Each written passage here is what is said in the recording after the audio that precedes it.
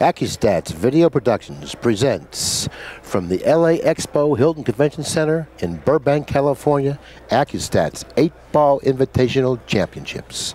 Along with Larry Schwartz, this is Bill Incardona bringing you third round action in a very, very interesting and highly competitive tournament.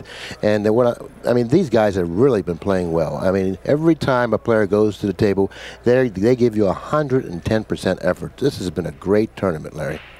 Oh, without a doubt, Bill. These players are going all out. They're playing great. Previous match, Reyes just phenomenal shots to hang in. He'd get out of line, just come with just a great shot. And this match, you have Bustamante, who's breaking the balls as good as anybody. I think he's the best breaker in the world. And Immonen, who's also breaking them very good and also playing extremely well. Mika Immonen, in my opinion, is really, really playing well. Even though he has a loss, his record stands at 2-1. He's playing extremely well. And Bustamante's record stands at 2-0. So therefore, he can actually afford a loss. Not that he wants one, but he can still afford a loss and still has the opportunity to go on to win this event. But it's a must-win for Immonen. Immonen must win this match if he expects to go on to win this tournament. Bustamante has the luxury or can afford a loss, not that he wants one, like I mentioned. Immonen's playing extremely well. He has a big break.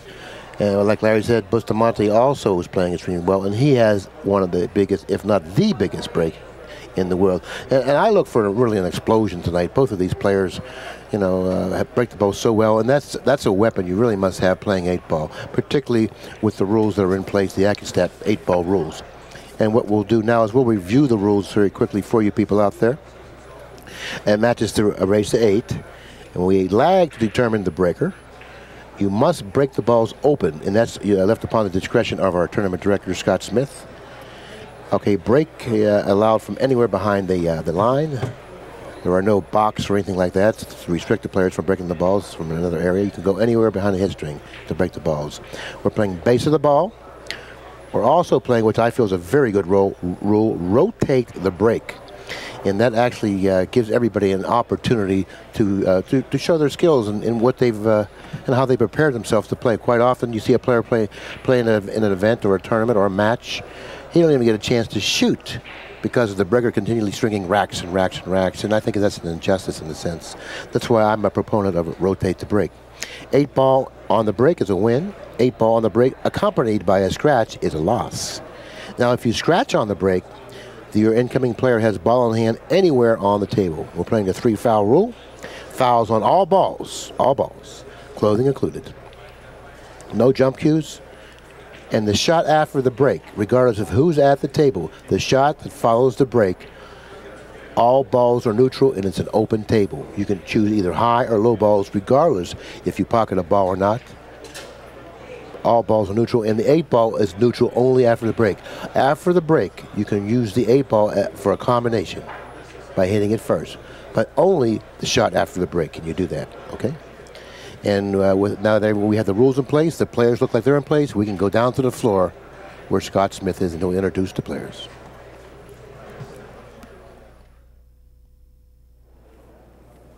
Good evening, ladies and gentlemen. At this time, we'd like to introduce the principals for this second match on day number 3.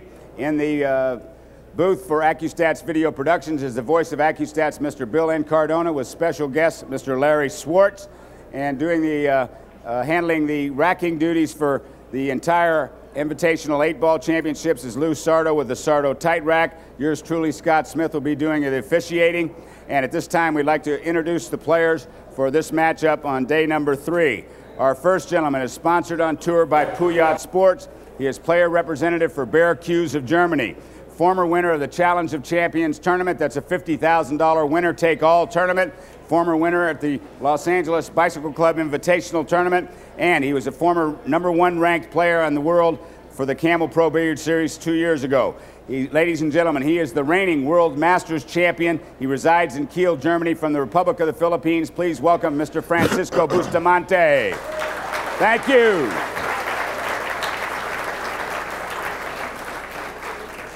Mr. Bustamante is undefeated going into this, his third match. His opponent has a record of 2-1 thus far in the round-robin format. His opponent is sponsored by Amsterdam's Billiards. They're located in New York City. He is player representative for Vitali Manufacturing and Capone Custom Cues. He is a former winner of the Taipei Peace Cup, the Euro Straight Pool Championships, the ESPN Sudden Death 7-Ball Tournament. Ladies and gentlemen, please welcome the reigning WPA World 9-Ball Champion from Helsinki, Finland, Mr. Mika Immonen. Immonen and Bustamante, thank you. Yeah, we have. Gentlemen, you may lag for the first break. We have a good one here, Larry. There's no question about that. The current world 9-ball champion, and Mika Immonen, and you know, what can you say? Francisco Bustamante really has all the skills, all the weapons, can defeat any player playing any game. He's got the biggest break in the world. I mean, you know, it's a toss of a coin as far as I'm concerned. It sure is, Bill, and I believe it's going to be an extremely close match. Like we said earlier, both players have big breaks, and I look for a very tight match. And I like to make mention of the fact that my partner here, Mr. Schwartz, is from Chicago, Illinois. He has a monthly column in Billiards Digest in the 8-ball column. And he also has a great book out on the market today. He's the author of 8-Ball Handbook for Winners, which is a great book. It's a must-read. A lot of the pro players I've talked to have read the book, and they really find it extremely interesting and very, very, very, very, very instructional. Well, thank you, Bill. Let's see, Bustamante. What a powerful break he has. No, scratch. I mean, I just can't believe the action that this man gets off of his break. Just balls just rush, and I'm talking about rush in the true sense of the word. Rush to the other end of the table. You know, they don't roll; they rush down there. I mean, this man has the most explosive break that I've ever seen anyone. Me too, Bill. It's so incredible. Very incredible break, and it makes the game a lot easier after that. Totally awesome. And when he gets done breaking the balls, either color is a good color. Well, here solids are a lot better. Here solids, he's going to have no trouble with these solids. He moved the 8 to let open up the path for the 4-ball, and from here it's really a routine, very simple out for Bustamante. He's going to go down and get the 7 now. I play for the 5 now. I would have played for the 5-6-4.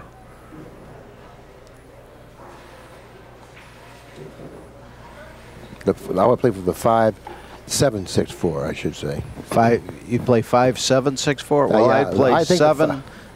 Okay. 7. I'm liking the 7 to come back up for the 6, because now he has like a he could fall on the 4 or he could fall on the 6. Yeah, I agree with that. That's a good option. I don't like the way he hit this, though. No, I like to hit it with a natural ball, a high ball. It has much better control of cue ball hitting it with a high ball. Hitting with a draw stroke from the distance he was away from the 7-ball, anything could happen, and that's the results right there. That speaks for itself. Yeah, he's put himself in a real bad spot here, Bill. And there's no reason why he should have gotten that close to the 6-ball, because he's a great shot maker. That's why the high ball approach that particular shot was by far much better. That's exactly what I thought he was going to do too. I mean, it was laying totally perfect to do that, and now he's gonna have to come off. I like going to the end rail where he's at right now with his cue, looking from what Mika's going to look at from down there, which is very, very smart to go down and see where you're going to put your opponent, see what he'll be looking at. He would like to cover the 11 with the 6 like he's done. Oh, that shot was actually executed as perfectly as you could execute a shot, and he really gave up the minimum with that effort. But of course, Immonen, the champion that he is an excellent shot maker. And if he misses the 15, that's the ball he'll be shooting, the 15. He should lag at the 15. In the event that he does miss it, the cue ball will then end up near that bottom cushion.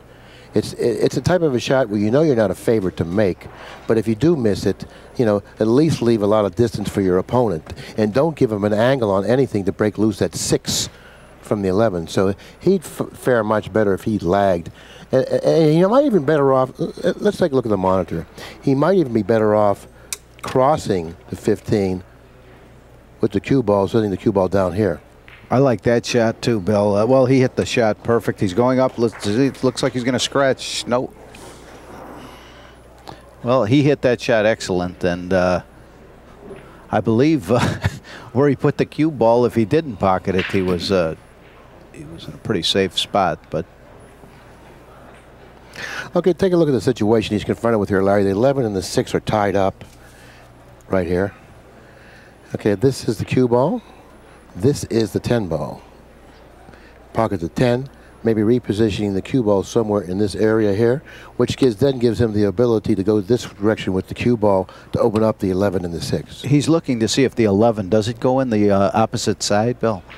Oh, I don't know. I can't tell. But in either event, all right, if he repositions the cue ball for the 13 in this area here, right here, okay, he has the option to shoot the 13 and either go this way, play for the side, or go into the balls themselves. Yes, we've been just informed by Scott Smith, the referee, it does clear for the side. So I would leave that alone. I mean, I would stay away from it and not go into it. I believe he's going to go from the 14, come up for the 11 in the side, since it does clear.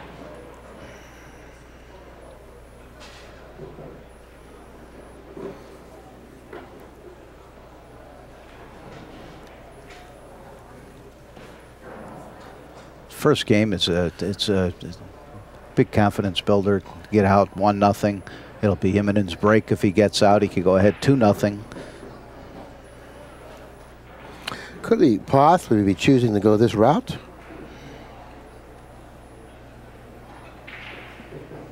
Oh, you know, around here.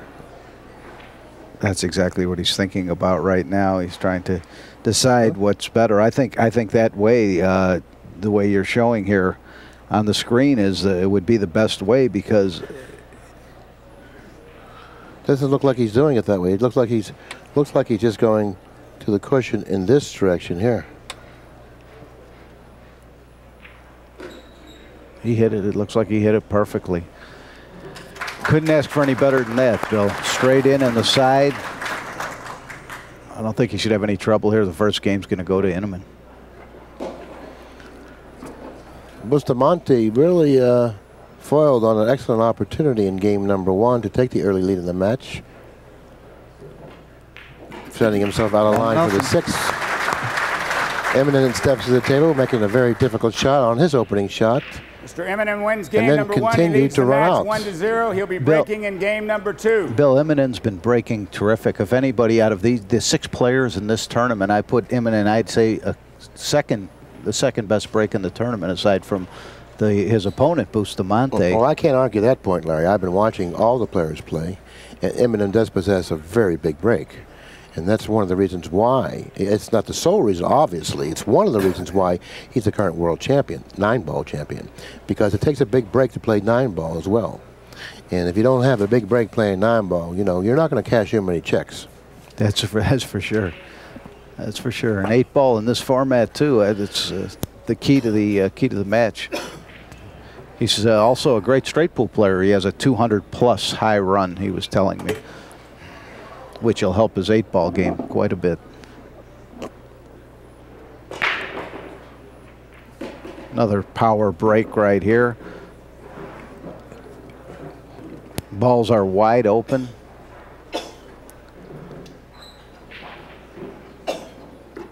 I'm sure he'll take stripes here, seeing that the 4-ball is in a spot where if he did elect solids, the 4-ball would be blocked by the 13. But the 12-ball is a problem ball, you know, for stripes. You know, the 4-ball is very workable. We can get to the 4-ball by clearing the 7 off the table. He's elected stripes. I could see him, Bill, coming down for the 10-ball.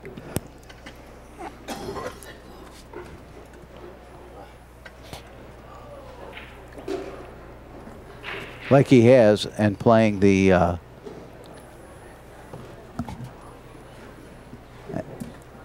playing the 15 ball and then electing to shoot the 12 ball up in the in one of the corners, or he's looking at it in the side. So basically very little cue ball movement here. I don't think he should have any problem.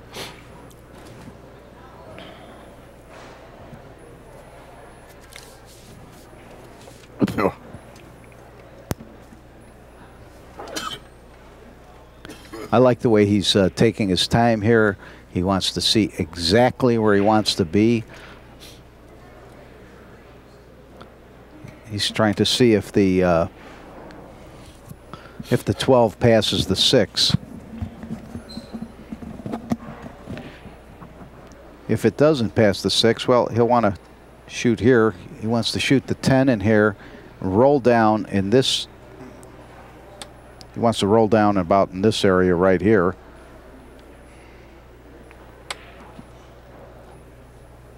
For the 15. And then he has his option on the 12. He wants to play it. I would just assume play it right in the corner. Well, apparently it goes past the 6.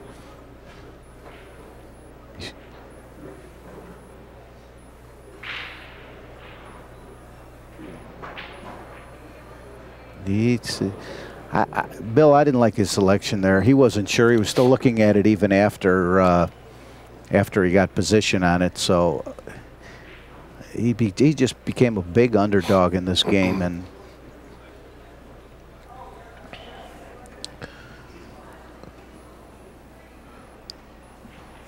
he had an open pocket. He had an open pocket on that on the 12 ball, and there was no reason he could have followed down and played the 15 and played the thing. Now Bustamante has an open table here. He has a little problem here with the 12 tying up his 6 ball.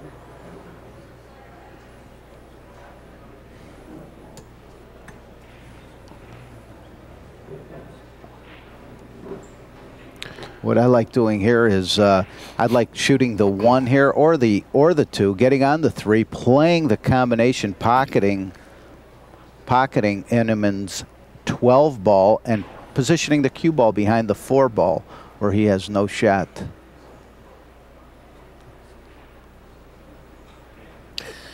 Very interesting situation he's confronted with here. I don't believe he should try to run out. Now he could go 2 cushions now if he chooses into the 6-12, but that's rather haphazard. I wouldn't do that. Well, that's what he wanted to do there. I think that's a very wise decision. He didn't want to pocket the ball, leave as many balls of his as he can on the table, and I think it was a very wise shot. Immonen's in a lot of trouble here, having only 2 balls left on the table.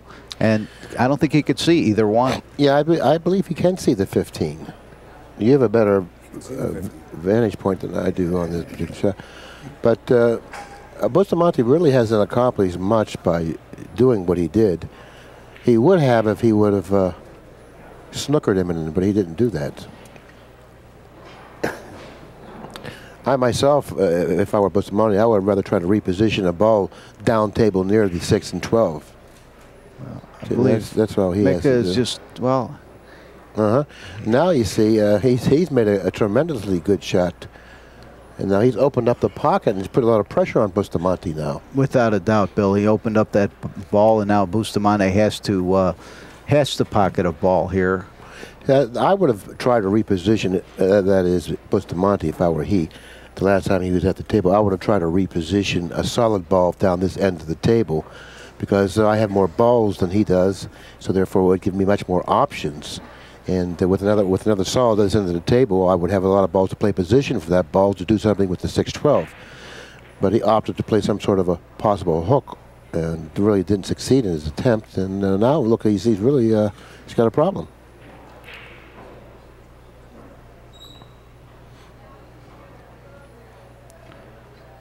Well, Francisco's shooting the 1 ball.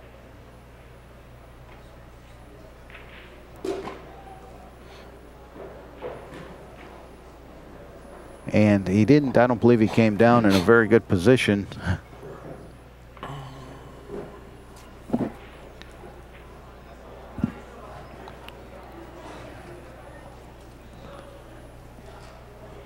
Here's a spot where I believe is he just playing safe and trying to put him behind the 7 here? That's what he's doing. I like that a lot, Bill. He should have thought about that his last shot that he had too. It was a great shot.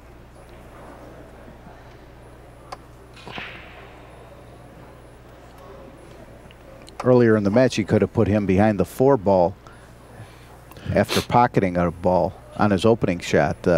Bustamante could have pocketed a ball, the 2 ball earlier in the match, or the 1 ball, and tried to stuck him behind the 4 ball.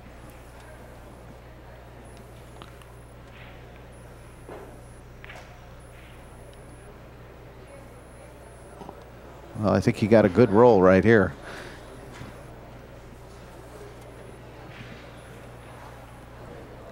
You could see the 7. The 7 ball, does it look like it goes in the side? If it goes in the side, he still has to deal with the 6, though. Okay, here's what I would do. I would pocket the 7. This is what I would do here. I would pocket the 7.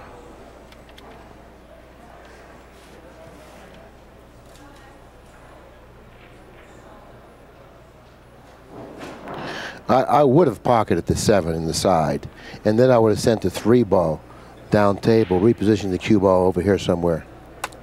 That's to have the 3 to break open. Now it doesn't matter what Immonen does. Bustamante's going to step to the table with a viable option.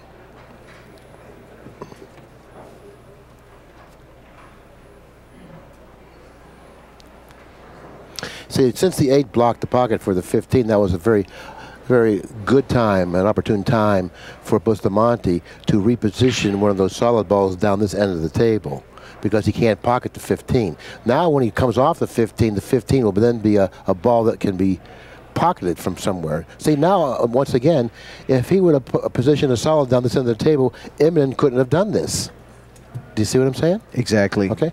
So that's the strategy I would have employed there. I would have repositioned, I would have pocketed the 7 in the side and repositioned one of my solids down this end of the table, which would have then precluded from Immonen doing something like this, because I would have had a solid down here. I agree with you, Bill, on that. I think also, from the beginning of this game, I think Bustamante would have never been in this spot if he did. If he chose another shot for his opening shot, his first shot, and it would have been. He's created this problem for himself here, Bustamante, to.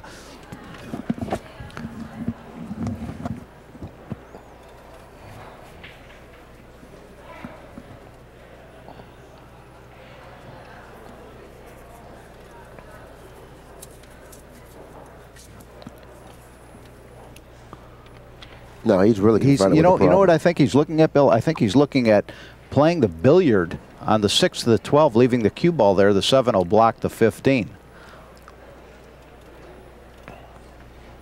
He could hit the 6 ball, pocket the 12 right here, leaving the cue ball right here. Notice the 7 blocks out the 15. Okay, now if that's what he has in mind, it's a very intelligent shot, and if that's what he doesn't have in mind, that's a very intelligent observation. Well, that's what he did. Did he let him see it though? I don't think so. If he let the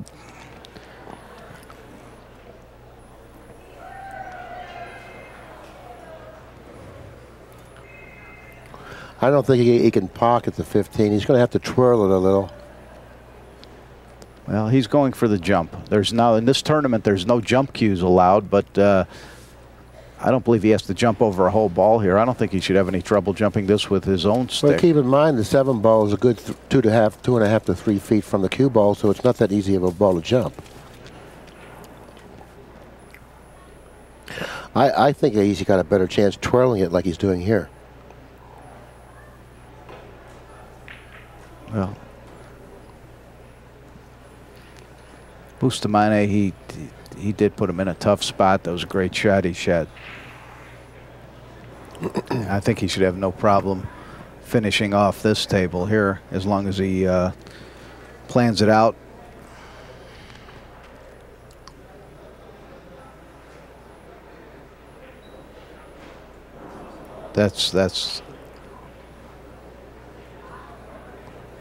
You won't see that happen too much by well, you know, he's made 2 Bustamante. unforced errors up to this point of the match. He misplayed positioning on the 6th ball in the preceding game. And now he's missed the ball in the hole. And he really hasn't strategically planned out anything that effective as well. So he can't really be feeling that good about his execution and thinking up to this point. He has to get with it.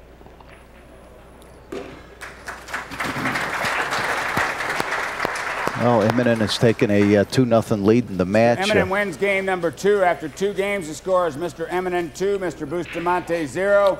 Mr. Bustamante breaks in game number 3. Bustamante actually was the favorite to win both games. Without a doubt, Bill. Without a doubt. Very, you know, few errors are both. They both seem a little uncomfortable. Yeah, you're right. I'm sorry. I think what's largely responsible for his losing the second game was the inexperience of him playing 8-ball, because he should have definitely repositioned the low ball down here. He gave Immonen 2 or 3 chances to reposition the cue ball down this end of the table with running any risk of losing the game. Immonen, you know, did that a couple times, and he put more pressure on Bustamante. Here comes that power break.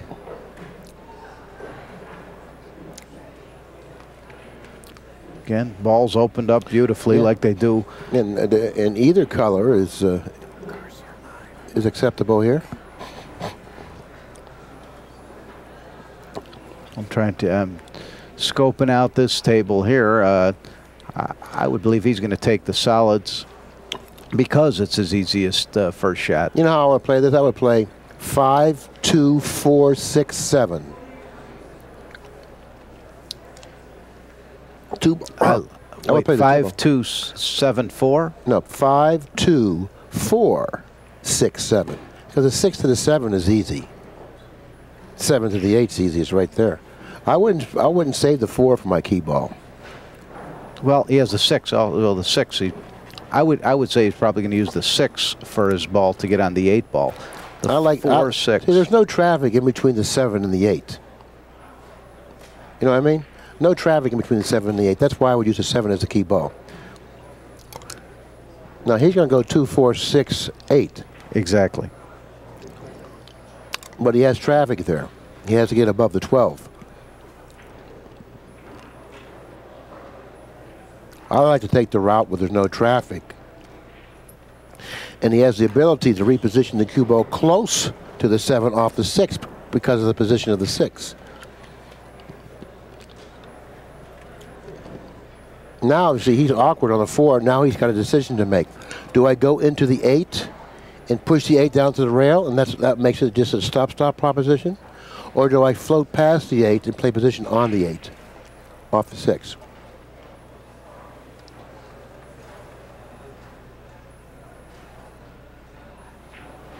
Well, that's where he's done. He floated down. He has an angle. But there's still traffic here. Okay. Well, I like to stay on this shot here. I would make sure I don't flirt with the traffic at all. I'd either go all the way out, or just like that, make sure I come right in between those 2 balls. Well, the third game is going to go to Bustamante, and he's going to be trailing 2-1. With Immonen breaking. Mr. Bustamante wins game number 3. After 3 games, the score is Mr. Immonen 2, Mr. Bustamante 1. Mr. Immonen will be breaking in game number 4. So in that particular layout, you know, going the way he did, looked like a good way to go. But there's a rule of thumb: you really don't want to flirt with traffic at the end of your color, you know, unless you absolutely have to. That's why I usually choose the route where there's no traffic, particularly if you have a good lead ball to the key ball. That'll put you close enough to the key ball where you won't, you know, you don't have a problem pocketing it.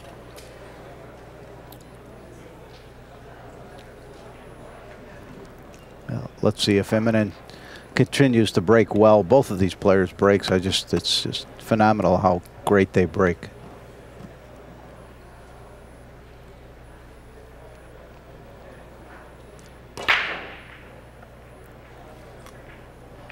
got a lot of movement, but I don't see any balls going to the hole. No. Okay, the high balls are the balls that he'll probably choose because of the difficulty of a shot on the low ball. He doesn't even have a shot on the low ball, so he's going to be forced to take the high ball and deal with the congestion down this end of the table. Right here, where the 12, 14, and 6 and 8 are. And actually the high balls are the beneficiary. The high balls are a better group because of the 14, this ball right here. It goes in this pocket, which will loosen up the other 2 balls. Well, loosen up the 8 ball, that's the key. And a 12, you're right. The 12 ball too is in a little bit of, has a little problem there and a little bit of traffic. It's going to be important to get these balls out. And he has a problem with the 11 ball, well, the pattern, which the 13 connects to. Right. So the pattern is here, is like this. Now you probably see it a similar way. Pocket the 9 ball, play position for the 10 ball, then for the 13 ball, then for the 11 ball, and obviously you have the 15 ball here and the 14 to break loose the balls there. See, I play position for the 10 there. See, because the 10 needs to be eliminated off the table. He should go 13, 11, and then he's got to go for the 10. He may get tough on the 11. He may not be able to play position for the 10 with the angle he leaves himself on the 11. You understand? See, now he may not be able to play position for the 10 because of the awkward angle on the 11. Had he shot the 10, eliminate the 10, then shot the 13, then the 11, the 15's in front of the pocket. Bill, I think he might be thinking just to leave the 10 as kind of an insurance ball when he does go into the when he does break open those balls. I think Larry's right.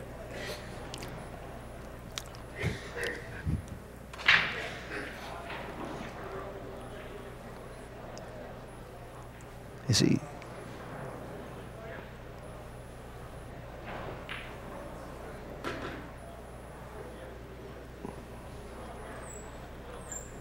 Now he's going to have to take a lot of care with this 15 ball and make sure he falls on the 14. He better get back for the 14 because if he doesn't, the 10 ball is not really the ball I would want to shoot because. Well, he hit it beautifully. That's a great touch there, isn't it? I mean, to just draw the ball back about 3 or 4 inches like that from that distance, that's a great touch.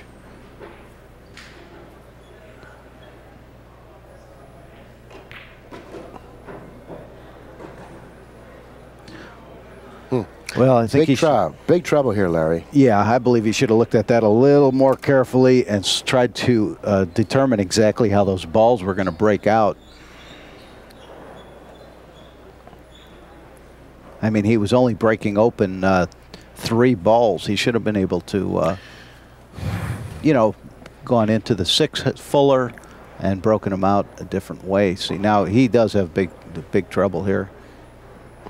I don't even think the 12 ball goes in any pocket other than a bank cross side. A bank cross side. Goes in the right hand side. It's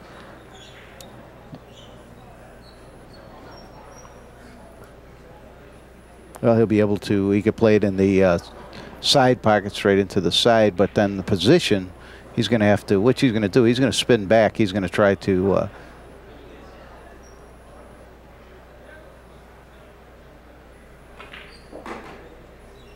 boy, what a beautiful shot. See, the bank cross side is probably the only real available pocket he has on this other shot.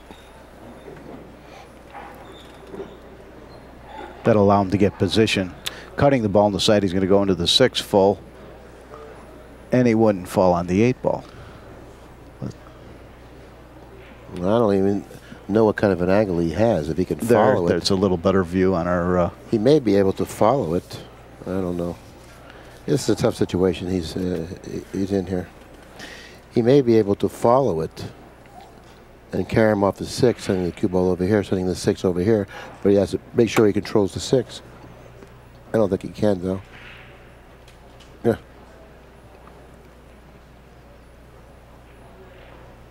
If he took this little extra time on that cluster, I think he would have been in better shape. But here he's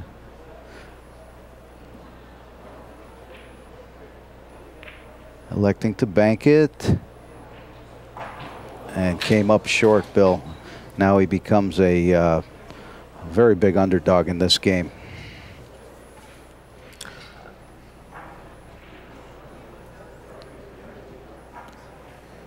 Which is a real big game too, because Immonen, if he runs out here like he should, he's going to go ahead in this match 3-1, and that's not what Francisco wanted, to be behind 3-1.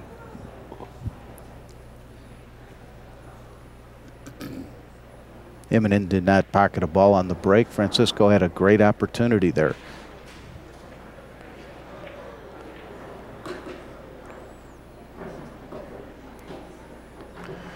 That came out perfect, but it was dangerous. Well, it was dangerous. It wasn't anything guaranteed with it, but it was okay as long as he, provided he pocketed the ball. He's going to go over, play the 1 ball, and come over for the 2 ball.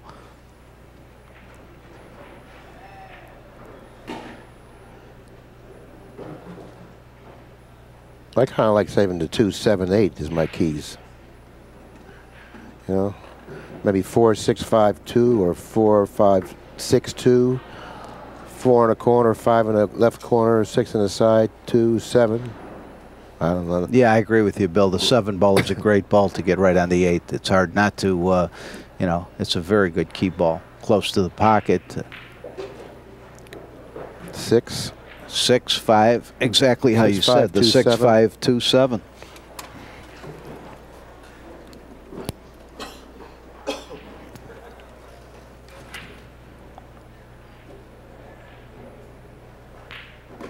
Well, I don't think he wanted that. No, he wanted to force it down another 2 or 3 inches. Now he may have to revise his plan. Yes, I'm surprised he just didn't roll it in instead of trying to force it.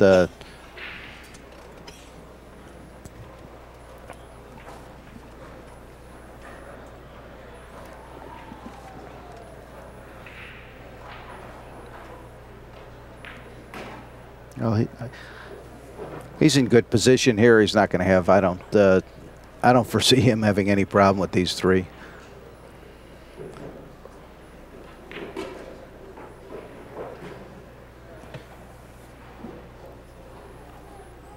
You got a little flat on this angle, but still workable.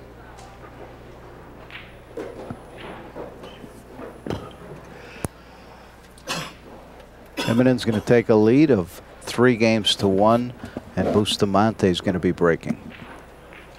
And that's what he does.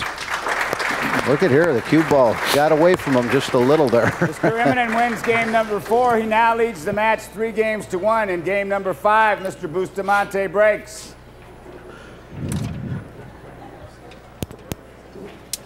This is going to be a very key break for Bustamante if he wants to stay in this match, which that's his long suit breaking, so I could see him breaking and running out here.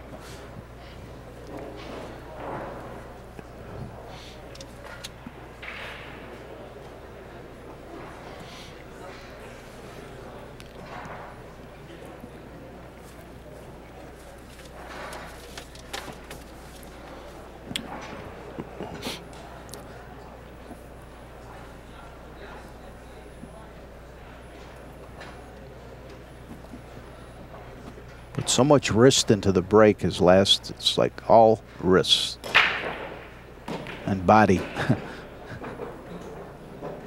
And 3 balls? 5 balls. Oh, he only made 5. 5 balls. He only 5 balls on the break. Now that's a break. 5 balls. 5 balls. 4 balls. Oh, 4 balls. The 2 balls. 2 balls hidden behind the 6. Yeah, we from our angle we could see it. 4 balls on the break. Scott has just let us know. In the meantime, he's going to shoot the low balls. There's 3 highs and 7 lows left on the table. He's going to shoot the low balls. Well, that goes to show you that's the way the balls are positioned. Plus, and he doesn't have a shot. No, he does not have a shot. Well, if he doesn't, that's extremely careless. I mean, he's getting down on the 4 ball. I believe he can shoot the 4 ball, and he's going to come right up for the 5 or the, yeah. He is losing position a little bit. You know, normally he has a lot better control of the cue ball.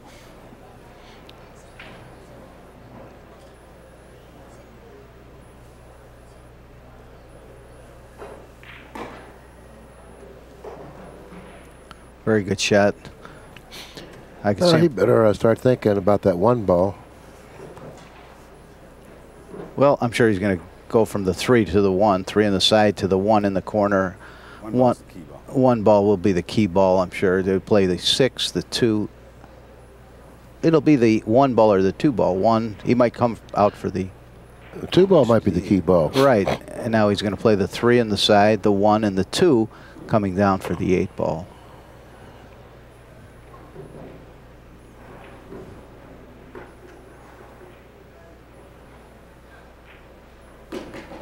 Well, he doesn't want to be straight. Boy, he's getting a little careless on the on his position. Nope, Scott Smith right on top of it. If his shirt happens to just touch the object ball, that would be ball in hand for him, and that's one thing Bustamante doesn't want to do. But looks like now he'll go 2 cushions toward the 8, playing the position for the 8 in the lower corner. If he would have got thinner on the 2, he could have played the side easily. No, he's still going to play the side, and he's done a nice job.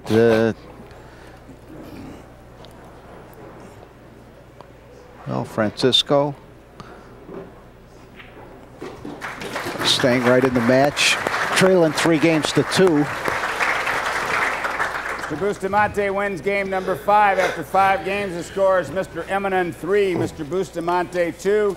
In game number 6, Mr. Immonen will break. And like I mentioned, Immonen his record is 2-1, 2 wins and 1 loss. Bustamante's record is 2 wins and no losses. Griffiths right now is in the lead in the tournament with 3 wins and no losses. He's going to play a little later on this evening against Troy Frank. But it's absolutely essential for Immonen, if he wants to win this tournament, which I'm sure he does, to win this match. He cannot afford to lose it. You will not win this round-robin event with 2 losses, that's for sure. He already has 1. Without a doubt, and Francisco has no losses, so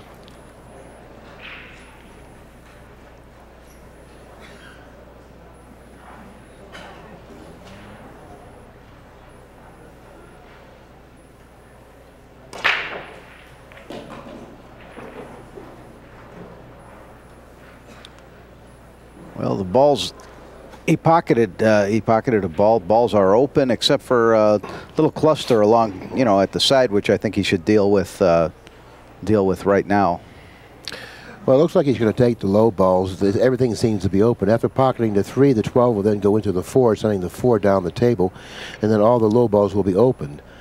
If he goes with the high balls, he's got a problem with the 12, so he can't afford to have that happen to him. So he's opted to go with the low balls.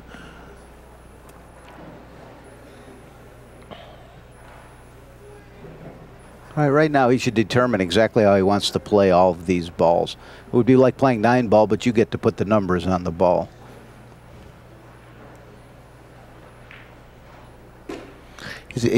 Either he's got to get to the 7 now, or he's got to save the 7 for a key ball.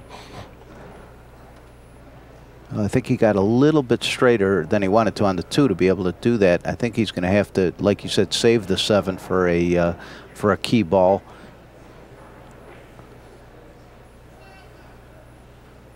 The best pattern I see here, Bill, is to go from the 2 to the 6, then come down for a nice angle on your 1, and then to the 4, and then over for the 7 on the rail. See, but he doesn't have a real good lead ball to the key ball with the 7. That's why it's going to be tough to save the 7 for a key ball. He doesn't want to save the 7 for a key ball, but he might be forced to. And if he's forced to save the 7 for a key ball, he's going to have a lot of extra work. So he's trying to decide, you know, the best way to attack this here.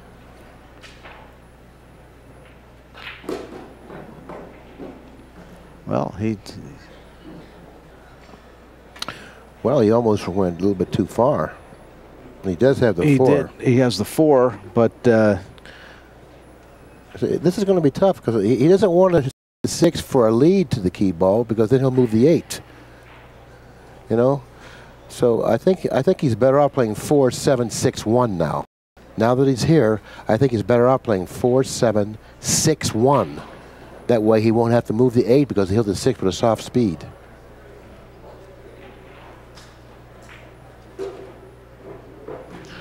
So he may be better off playing, well, I still think he's better off playing 7-6 here. I agree with you. I agree with you, because from the 1 to the 7 is a problem. It's not. It's, you know, I'm sure he will get there, but it's a lot more difficult. If you play the 7 right now. Right. I like the 7 now. You have to. I think. I'm sure that's what he's going to do. He's going to realize. He's realizing he better do that. See, there's no guarantee that he's going to end up with an angle on the 1 ball to get comfortably on the 7. That means close to the 7. So he's better off playing the 7 now, which could possibly be a problem a little later on in the rack. Eliminating that possibility now. You know, from the 1 to the 8 shouldn't be that big of a problem. You just want to make sure you give yourself that angle on the 1 right there. Perfect. He went down to the rail. He gave himself a little bit of an angle. I don't think he should have any trouble here. Well, I wouldn't say that. He still has to deal with both the 13 and the 10. He has to make up his mind which ball he wants to clear. Do you want to clear the 10, or do you want to play field goal position? He played the field goal position right in between, and he did a great job. Okay. Now, that wasn't a problem for him. But, you know, but shooting the 7 and not saving it for a key ball was definitely the right move there. This is game, I believe it's game number... That was game number 6. Bill Immonen's taking the lead 4 games to 2, and Bustamante will be breaking. Mr. Immonen wins game number 6. After 6 games, he leads the match 4 games to 2. In game number 7, Mr. Bustamante breaks. See, the 7 was a good key ball, but the problem with the 7 being the key ball, he didn't have a good lead ball to the key balls. Therefore, you almost have to eliminate that the 7 as a key ball because of that reason. See, the 7 and the 8 were both positioned on the same side of the table, which is good if you're looking for a key ball, because you don't have to move the cue ball. But the fact that he didn't have a good lead ball to the 7, the key ball, actually eliminated the possibility of using the 7 as your key ball. And he did get very good position on the 7 from the 4. Well, Bustamante made 4 balls his last break. Let's see what he's going to do this.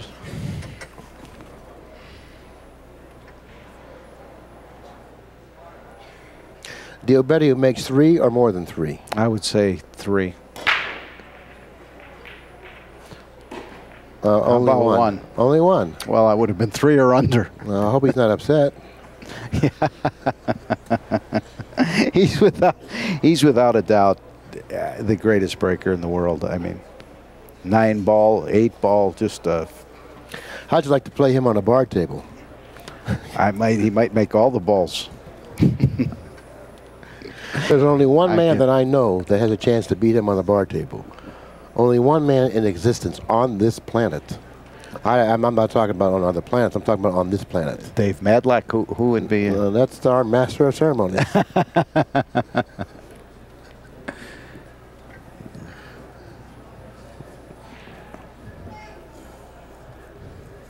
I wonder what his high run of racks is on a bar table. I imagine it's pretty high. Well, he gave King Kong, who's a local player here in the LA area, who's regarded as a very strong bar table player. You know, there's a lot of players that don't play that well on the big table but are very strong bar table players. Well, he gave that very, very strong bar table player the 8 and 9 and made short work of him. No kidding. Yeah. So, well, you know, this is an interesting rack here. He has to be very careful. He has to plan it out, make sure he, you know, a lot of spots there you want to thread the needle. You know, he has solids. He's elected solids, okay? 5 ball's a little bit of a problem. 1 ball's a little tight, too. Well, the 7 ball is in front of him, which will put him on the 5. So he shouldn't have a problem with the 5. And then the 1 ball, he's going to have to stop right here for the 5. Okay, the next ball he should play shape for is the 1. The 1 ball is a problem ball. Playing shape for the 1, I think, really opens up the rack for him nicely. It's very important he falls very good on the 1 here. And also, if he doesn't fall on the 1, he'll have the 4 ball. So, but if he doesn't fall on the 1, his chances are really decreased dramatically. Well, if he comes out right here, he shouldn't have any trouble. Well, he came out the short way, which he's going to leave himself jacked up. Okay, now he's going to have to elevate, like Larry said. And not only is he going to have to elevate, he's going to have to. Well, he's looking to shoot the 4. I don't think he's going to like that option, so immediately he goes back to the 1. You know, you have to get rid of this ball here. It's not a very good ball for him, and it's very hard to access. It's not very accessible. He's going to roll the 1 in. He's going to come down for the 4 on the side because it's a lot easier to roll this being backed up.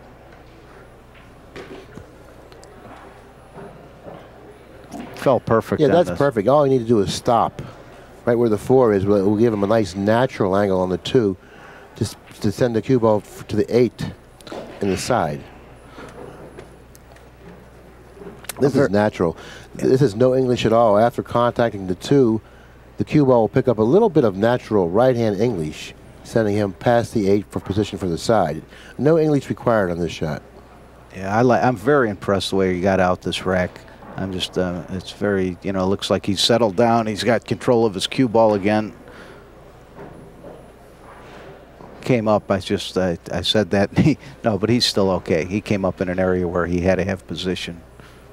He's playing it in the side. He's trailing 4 games to 2. And after pocketing the 8, he'll narrow the gap to within 1 game. 4 games to 3. And it'll be Immonen's break. So it looks like Immonen, the game is in his court right now. He has control of the game. Bustamante wins game number 7 after 7 games. The score is Mr. Immonen 4, Mr. Bustamante 3. Mr. Immonen breaks in game number 8. I should say Immonen has control of the match, not the game, because exactly. He's a break ahead, and with these 2 power breakers, it's big advantage. Yeah, he has control of the match simply because he does have a game advantage and has the break. And if he loses service, he loses on his break, then once again, Bustamante will have control breaking on the hill for the match if it ever gets that far.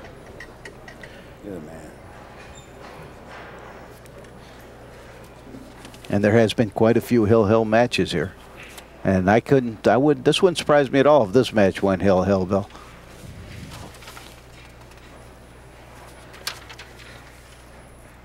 Lusardo pushing the tight rack up. Every ball frozen. He made a ball on the break. As they always are. He pocketed 2 stripes on the break. Here's a spot where he has the 9-6. Look a little bit tied up. I think he's going to go for the solids, playing the 9-6.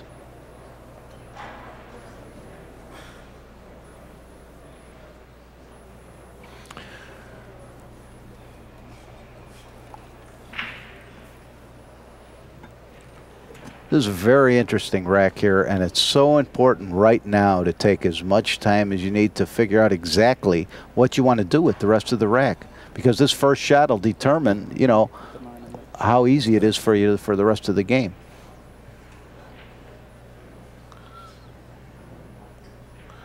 I think about playing position for the 3 down the corner. Okay, well, he doesn't need to worry about that. Okay, the problem area is the 4 ball for him. He's got to get good on the 4. He would like to actually eliminate all balls on this end of the table that he's working on now, all 4, 1, 2, 5, and 3.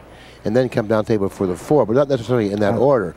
And he would like to end up straight in on the 4 so he could then use the 7 as a key ball if he chooses to do that.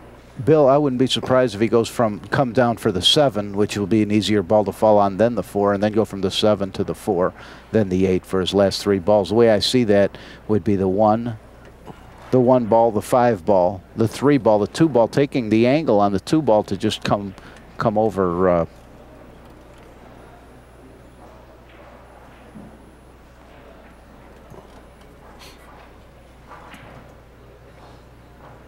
Stopping right here. You want to get right on the 5 ball right now, just like that. Come out for the 3 ball.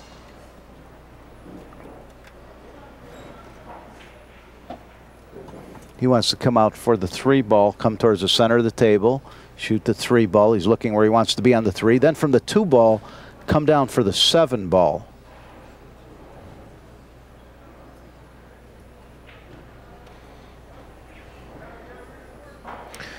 I think that, I kind of like shooting that 4 before the 7, Larry, because I don't want to. If I'm going to use the 4-7 as keys, he might even opt to come down for the 4 off the 3 here. He felt perfect. He felt perfect on the 3 ball. Well, he may play 2, 3, 4, 7 here. No, I would prefer to play 3, 2, 7, 4, just for the simple reason you don't want to go below the 4 ball. If you go below the 4 ball, then the 7 is, if you come, too low on the 4 ball. See, the angle he's left himself with is a very easy angle to feel. If he stays high on the rail and shoots the 4, then getting to the 8 is no problem. So that's an easy angle to feel. Okay, but if he comes below the 4 right now, Bill, like I believe he has a problem. He has a problem. That's why I would have liked to gone on to the 7 and then to the 4. See, this is the problem that I was talking about. Well, that's understandable. He does have a problem.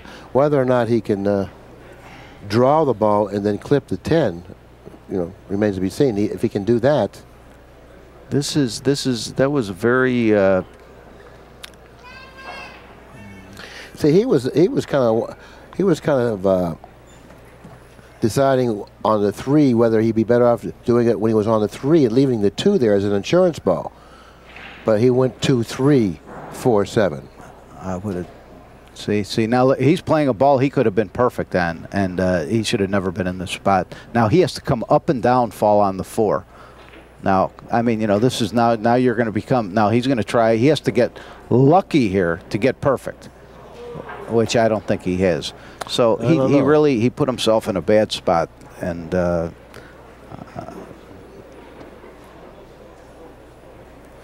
I don't know if he has a pocket. Well, I understand what you're saying, and you're right on what you're saying. But I still would have liked for him to have walked around the table to see how far he could have gone before he would have been confronted with a problem that you recognized right away.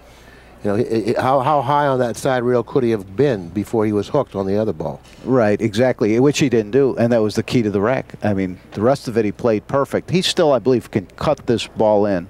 He has to go all out here. I mean, you have to make this ball. He does have actually he is fortunate to even have this much of a shot on the 4.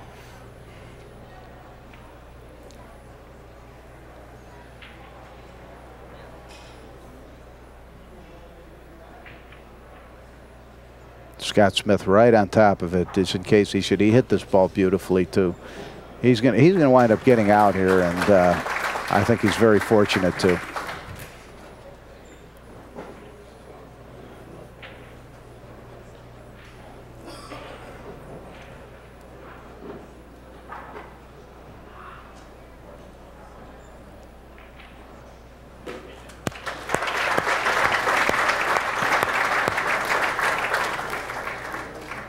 Well, that gives Immonen a 5-3 lead here. Immonen wins game number 8. After 8 games, the score is Mr. Immonen 5, Mr. Bustamante 3. Mr. Bustamante will break in game number 9. And once again, Lou Sardo pushes up the Sardo tight rack. And when you use the Sardo tight rack, you're assured that every ball is frozen. That's every ball. It's one of the reasons why the players are really breaking the balls well, because every ball is frozen. That's exactly right, too. That's incredible, and it just takes about 2 or 3 seconds to rack the balls. So, in my opinion, and I would accompanied by so many other professional players, that the Sardo rack is by far the standard in the industry today. I'm going to pick 3 balls on this break. 1. 1 and a half. 1.5. 15 almost went. Okay. Balls are wide open. Balls are even separated. Solids are up on that side of the table. Yeah, exactly. the uniqueness in the layout is that all the solids are on this end of the table, all the stripes are on the other end of the table, which, in my opinion, obviously makes solids the ball choice, because the 8's down here as well. You mean stripe solid? Excuse me, stripes, yes, yes. stripes, yeah, without stripes, a doubt, Bill. That's, I mean, that's amazing. I would show 13, 13, 15. I'd go to the 15 next right away. Because you want to shoot the 9 to get on the 12.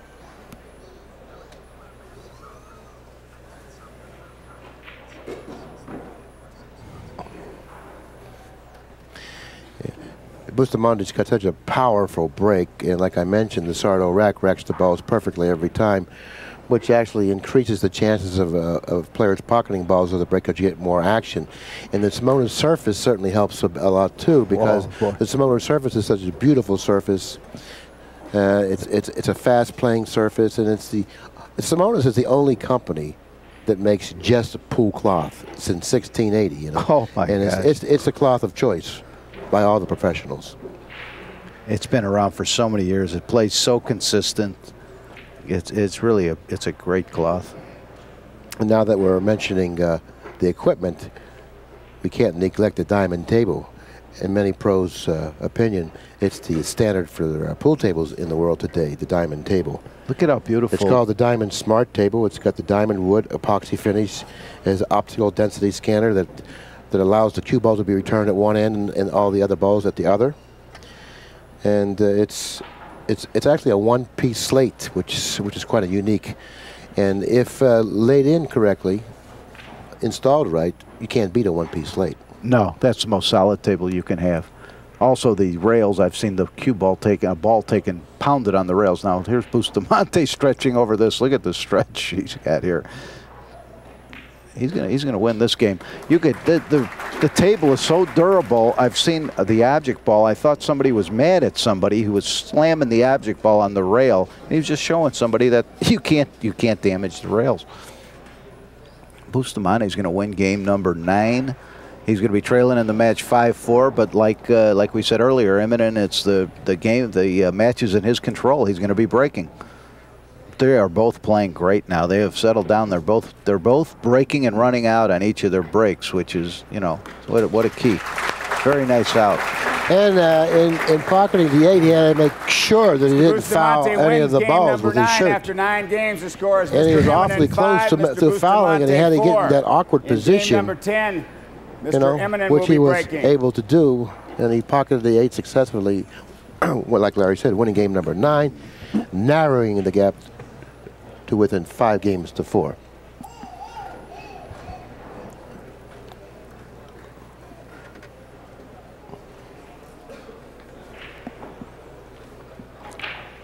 This is such a great thing too, to be able to watch these type of tapes, to be able to learn from and get the instruction. It's incredible the job Pat Fleming does with this and Accu-Stats.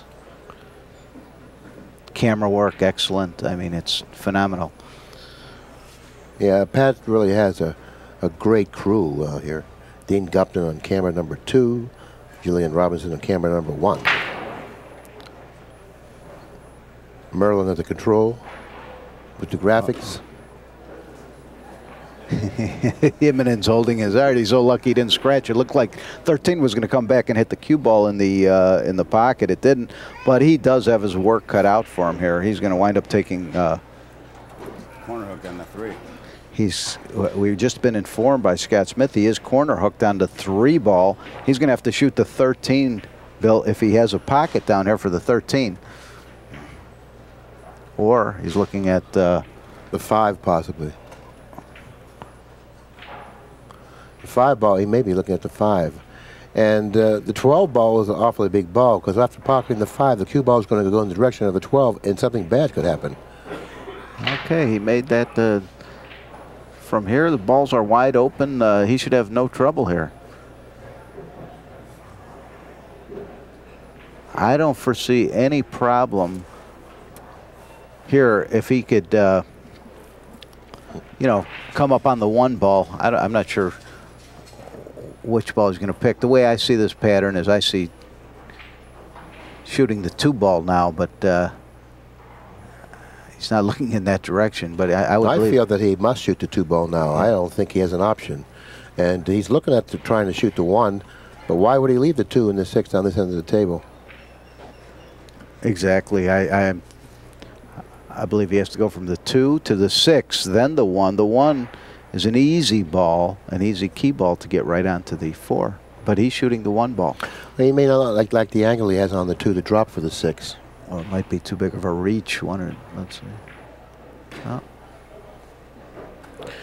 Well, he's going to have to, I don't know, he's going to have to bring the cue ball toward the 7 or around the 4-7, one of the two, because those 2 balls are really not laying that well for him. Right. I believe he's going to try to shoot the 4 in the same pocket. He's going to shoot the 3. He's going to draw back right where he just tried to, just where he laid the cue. He's going to try to come back for the 4 straight in the same corner. Now he's going to want to stop here and play the 7 right into the side pocket. Yeah, then the layout seems rather clear now, 4-7-6-2. Yeah.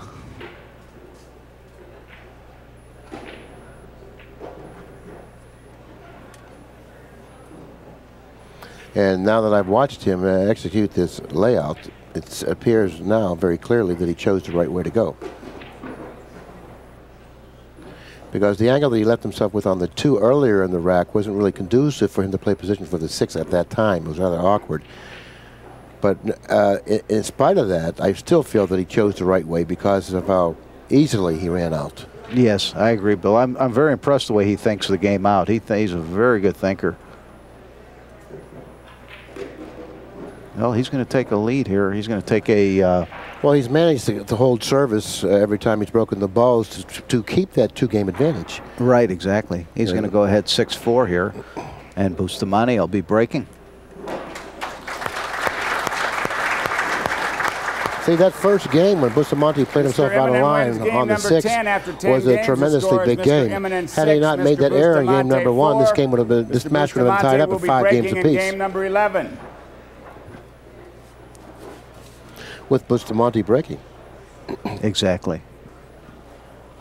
The break, winning that lag and getting that first break is such a big thing. It really can't be underplayed. It's such a big, big thing. Especially when you have 2 breakers that break the way these 2 gentlemen break. It's just totally incredible how they get so much power. And also, Bill, what are the chances of both these players with these power breaks breaking 10 times and nobody's scratched on the break? Maybe you jinxed him, huh? Think you jinxed him here? He scratches, you did it, I'm telling you. You did it. It was Larry, he did it. He broke them perfect.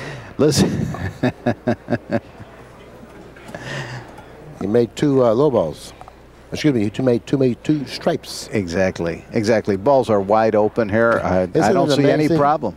Isn't it really amazing that when Bustamante breaks the ball, it just seems like the layout plays much simpler? Yeah, there's no 2 balls touching. Everything is wide open. You know? It also shows, too, that the size of Bustamante shows that you don't have to be power. You know, Roger Griffiths is very big, also has a great break, but size I don't think has anything to do with it. Shooting this shot, I like shooting the 14, following it, and get to the right of the 9. See, I like getting to the right of the 9. Say, he went straight into the 9. Now what's he going to do? Huh? Well, I'm trying to see if he going has... to the right of the 9, look how easy this is.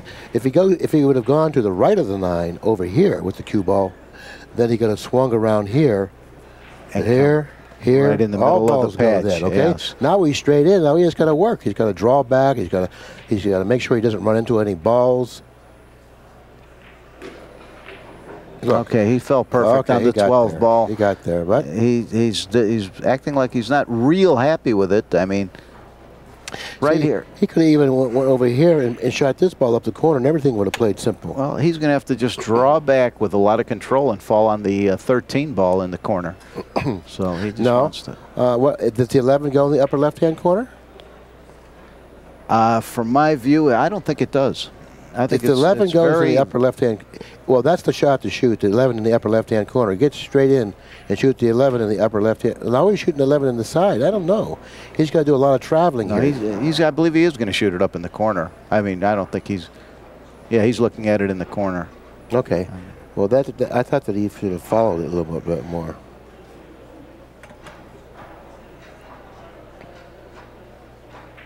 Hit it perfect, too. Beautiful shot. Game 11. This should all be routine here. He's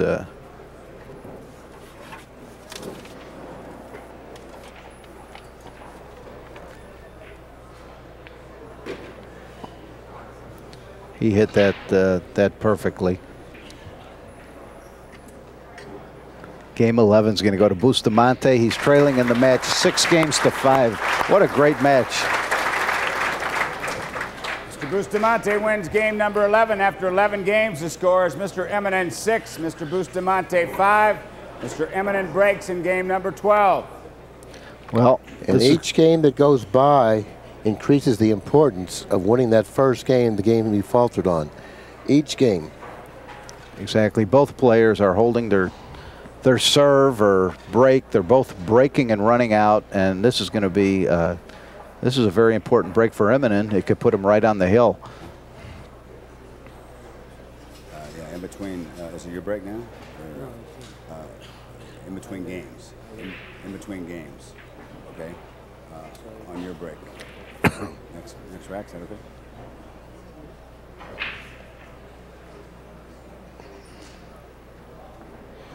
I think Bustamante asked Scott Smith if he could take a break, and Scott said that you can only take a break in between games only if you're the player breaking the balls. I like that rule. Oh, he's come up dry on the break. Oh, boy. You know, it looked like he hit him easier, too. It looked like he took a little something off the break there. And I don't think so. I mean, the balls exploded. He just didn't make one, that's all. Now, this is exactly what Bustamante desperately needed, because he really couldn't afford to see Immonen win this game and take a 7-5 advantage, needing to win then 3 consecutive games to win the match. That's really insurmountable just about. So, therefore, he must do well with this opportunity. The door is open. Actually, his destiny is in his control once again. If he can run out here, he can tie up the match 6 apiece and then still be the guy in the final game, if it gets that far, to have the break in the final game to win the match. And also, Bill, if he breaks here, he's tied up 6-6, and he'll be breaking. So, really, he's become a favorite just because. No, he's not a favorite unless he wins this game. Right. I look at him. I do look at him to run out here. These balls, they are laying a little funny. I still make him the favorite to run these balls. He's thinking out this rack extremely carefully.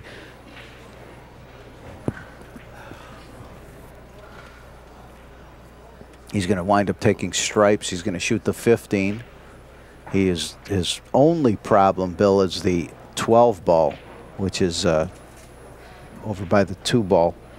Yeah, it definitely looks like to me that the solids is a better choice, but unfortunately for Bustamante, he doesn't have an offensive shot on the with stripes. This is his only problem ball right here, but he does have this ball here to get to that, which he's looking at right now.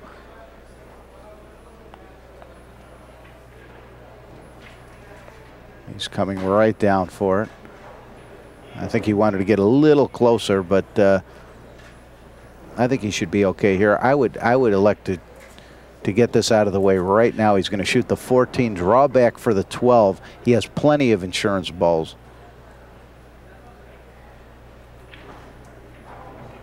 Oh, he's shooting the 12. That's even. He felt perfect on the 12. Okay, he's got to be careful here, because now he's going to be going over to the other side of the table, if he shoots the 14, that is, okay? And there's no guarantee. Now, I like for him to draw this shot. I don't think he has much of a future if he follows it. I do too. If he draws it, he's going to come very close to the 11.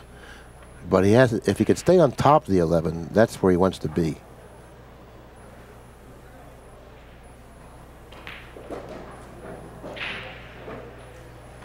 Now, I'd entertain the shot on the 10 at the other corner now. That'll put him in a good line for the 11. If he draws the cue ball back where it is now, eliminating the 10, draws the cue ball back to where it is now, maybe a little bit further, playing position then for the 9, stopping straight in on the 9. Then you have a shot in the 13, and try to do the best you can to fall on the 8. I wouldn't be surprised if he thinks about leaving the 11 before the 8. No, he did exactly what you.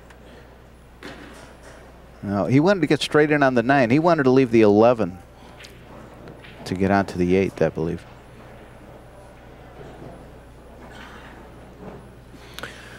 See, I kind of like getting it down a little bit further so you can cut the 11 in and then go across table a little bit. Notice how he doesn't want to risk losing the cue ball. He settles for a longer shot, which is that's very smart. That's yeah. You really can't run the risk of hooking himself like he did in game number 1. He didn't hook himself, but he played himself out of line. Stopping the ball. That's fine.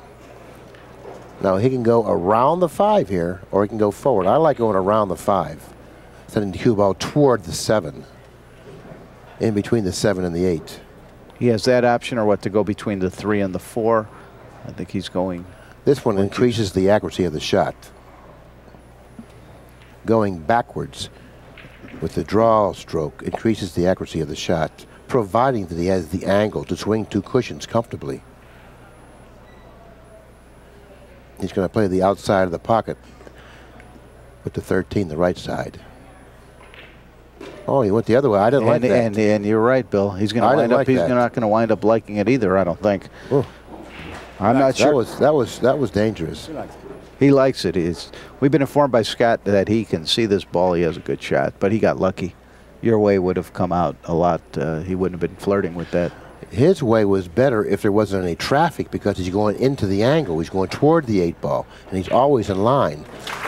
But that wasn't the case. And he did have a little traffic. Well, and he almost created an accident that he really couldn't have dealt with. Mr. Bustamante wins game number 12. After 12 games, the match is tied at 6. Mr. Bustamante's taking his break. Okay, the score is tied at 6 games apiece. Bustamante took a break, and we're going to take a break as well. We'll be right back. Okay.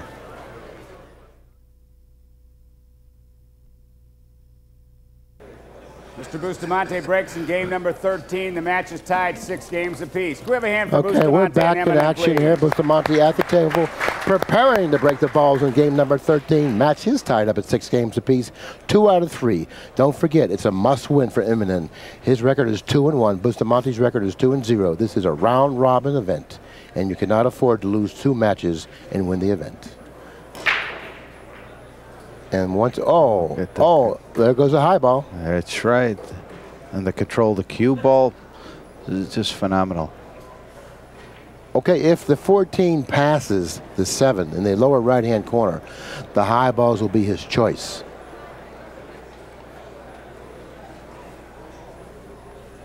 Let me see if we can get some assistance.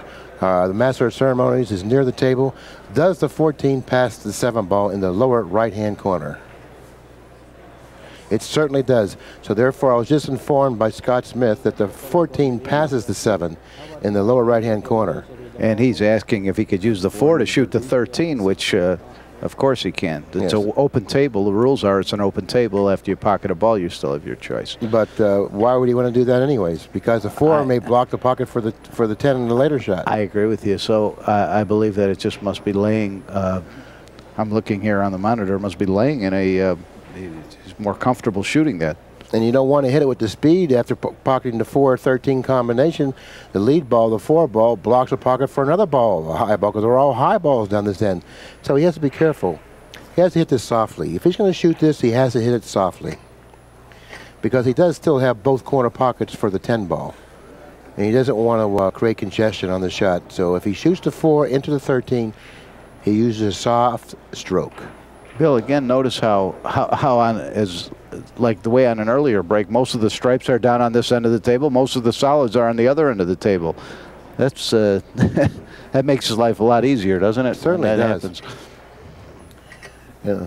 Shooting the 14 now is probably the right shot. And I myself, really, there's 100 ways you can run out here, and none of them are difficult. If you shot the 14 and then eliminate the 10, I think, or 14, 15, 10. Yeah, these balls are laying about as sweet as you can. I mean, it's. He don't like it. You know, he's not really adept at using the bridge. And if you remember back in his matches, whenever he has to use the bridge, or he can shoot a shot opposite-handed, he usually shoots it behind his back. That's because he doesn't like to use the bridge. Yeah. And you know, he's in perfect line to shoot the 14. I don't understand why he don't. He just don't want to shoot it because he don't want to use the bridge. Well, he should have no trouble here. He's going to stay here. Yeah, I've seen him shoot the one shot on a blooper tape. Now, you know, if in fact the 14 didn't have much of a pocket, you know, what he could have done, Larry, is he could have positioned the cue ball in this area here, shooting the 15 and then bumping the 14 slightly, always has the 10 on the side for an insurance ball. You know, he's got to shoot that 14 soon. He's going to shoot it next. Bill, the way these balls are laying, I believe he can shoot them, you know. Well, it's like picking cherries. Now he's in the same position he was when he had the bridge. He's going to have to reach for this or shoot the 10 and draw back, but he's going to... Watch the foul here. Watch the foul. Yeah.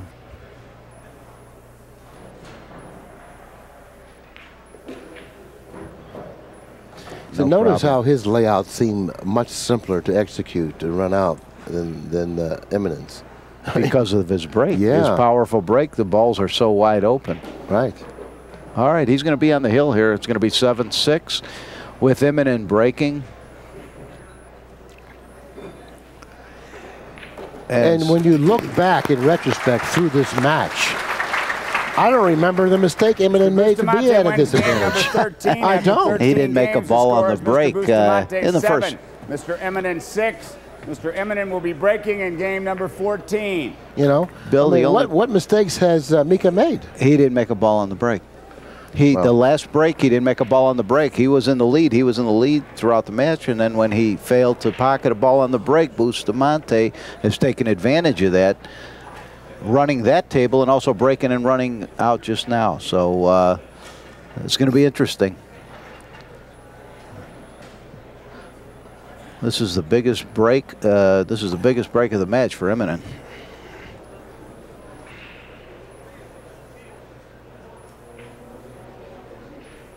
That's why I said, when you were talking about the differences in the breaking area, that's why I said Bustamante has a much better break. Even though it doesn't appear because of his break, he does have a great break. He sure does. How could anyone have a much better break? What a great, talking about rising to the occasion. He controlled the cue ball. Both these players have controlled the cue ball perfectly. They neither one is scratched. The 4 ball is a problem ball, and trust me, it is a problem ball. It's a difficult ball to deal with. But the only good thing about the 4 ball is you have a ball in a good position to get on the 4 ball. The 3 ball or the 2 ball, they're both in a good spot to fall on the 4. So that does make it a lot easier. Yeah, but you would like to save the 3 for an insurance ball and also the 2 for a good lead ball to the 4. You know, and then if you do that, it's hard to get on the 4 so you can get back to the leading ball. I believe he's going to come for the 4 right now. For the 4 now. For the 4, and he got great on it. He really did. What, the speed that he hit that shot with was just about as perfect as you could hit it. You know, I mean, he hit it with great speed, and he still has a little bit of an awkward angle. You know, see, it's favoring the cut to the left slightly, which will send the cue ball toward the 15. See, now he wants to revise his plan a little bit, but he really can't afford to do that. He's got to shoot the 4 now. He's got to shoot the 4 now. That's why I said the 4 ball is a problem ball. And anyone that thought that it wasn't a problem ball is just fooling themselves. It's positioned awkwardly. Even though it appears that it's not, it really is positioned awkwardly. Well, the whole key here is he'd like to shoot the 4, not going into the 15 and coming back up for the 3 ball in the side. He may have to accept a long shot on the 2 here. He didn't miss the 15. That was the whole, that should open up the rack. Well, not necessarily. He's going to shoot the 3 here, it looks like. And then he's going to be doing some traveling. He's shooting the 2 ball. Okay. The 2.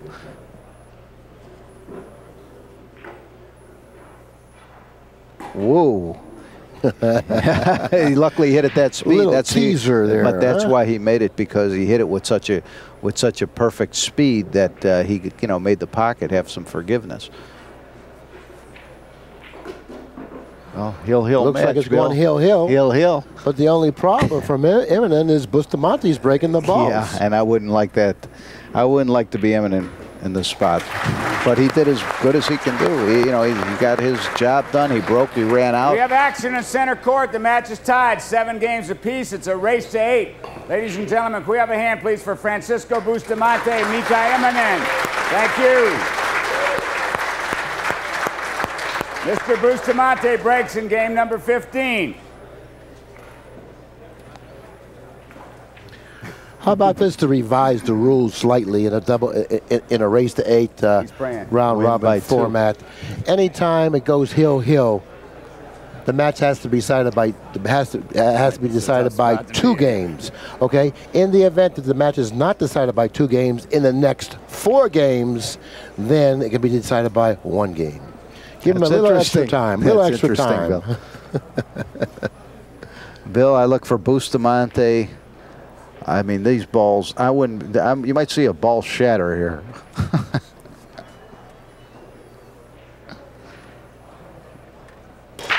Whew, wow. Look at the cue ball. Look at this control. Right. I mean, look at this break.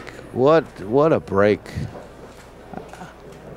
I mean, there's a match that they've played 15 games and nobody has scratched on the break. Look, low balls is they're really good. High balls are really good. Just about every time he breaks the balls, either color is good. Low balls. These balls, yeah, they're sitting very, very good. And I'm trying to see what type of angle he has. It looks like he has a good shot. He can shoot the 1 now and the 3, then the 3. No, he can't shoot the 1 now. The 3 he can shoot.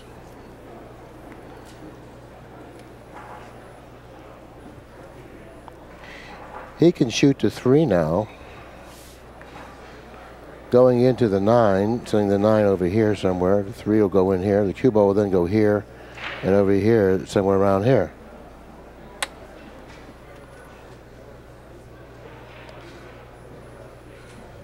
Oh, he's going for the high balls. For the high balls. He's going for the. Okay, well, that's just as good because he has better control with the high balls. Well, he still has an open table now. Right. He still has an open table. That's right. And I would bet that he doesn't realize it. And I would also bet that he doesn't care. And I would also bet that he's going to get out. But the low balls were a much easier run out than the high balls. Yeah. Notice the 14 ball and 11 and the 15. Yeah, they're not really that big of a problem, but they are a problem. But there was no problems with the low balls. And the stripes of 14 is a problem. It's not a problem, but he does. Yeah, it is a problem. It is a problem. Look where he's ended up. He's flat on the 12. Yeah. He may have to play a combination, 11-15. I really wonder if he was aware that he could have taken solids, if he could have switched for solids. Do you think he was aware of that? No. I would bet he wasn't aware of it. Bet. Yeah. Anything you'd like, sir. Now he's going to try to get right on this 14, I believe, from here. No, he's going to come down for the combination. He hit it very... You see, the solids were a better layout than the stripes because there were a few small problems with the stripes, and that was one of them. See, he got out of line on the 12, and he was forced to play position for this 11-15 combination. And because of that very reason, he couldn't afford to get out a little bit out of line. You can't get a little bit out of line on the combination. That's why he rolled it that easily. And should not have missed it, Bill. That was a very easy shot. The pressure. He did. Yes. Because of that reason. Now, Immonen, who's played a great match, has the opportunity to win it with good execution. I'm sure he was trying to get onto the 5 there, but he's still okay because he passed the 5 and he has the 2 ball in the corner. Yeah, but you really want to save either this 1 or the 6 for a key ball. You don't want to save the 5. I believe he'll stop right here for the 6 on the side if he's straight in. I like drawing for the 5 here, just a little bit.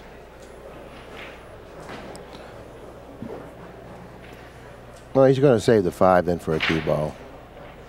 6-1-5, but he has to make sure that he ends up on the side of the table that he's shooting from now when he shoots the 5. Because he can't afford to have the other angle on the 5, sending the cue ball toward the traffic. What Bustamante is to be very Very dejected. disappointed. He's very dejected. He played such a great match, too.